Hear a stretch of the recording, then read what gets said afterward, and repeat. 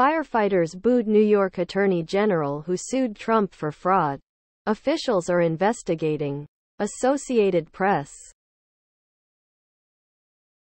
A union representing New York City firefighters is raising concerns about possible disciplinary action on against its members after State Attorney General Letitia James was booed and a pro-Donald Trump chant broke out during a fire department ceremony last week.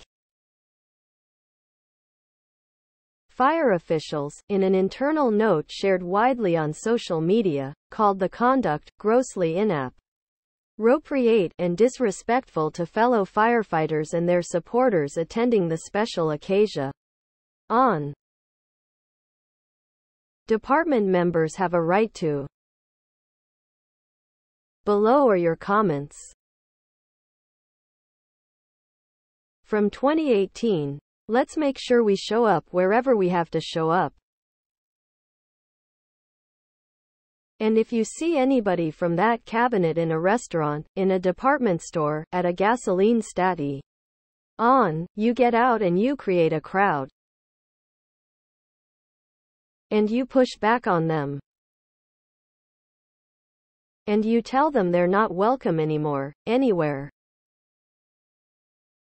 We've G.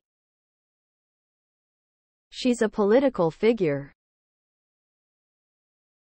If she can get applauded by her appearance by a certain group, there should be expectations to get booed by others.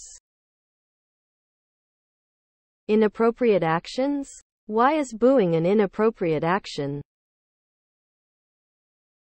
If NYPD officers can turn their backs at a political event, I see nothing wrong in what the firemen did.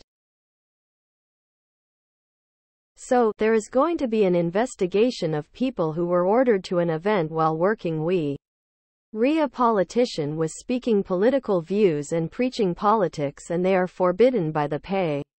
Opal who ordered them there from speaking out about something they don't agree. That does not. They have the right to express their opinion to and about her. She has the right to retaliate against them. She will be up for election this fall and they have the right to vote for someone else. Please subscribe to my channel. And if you like it, please thumbs up.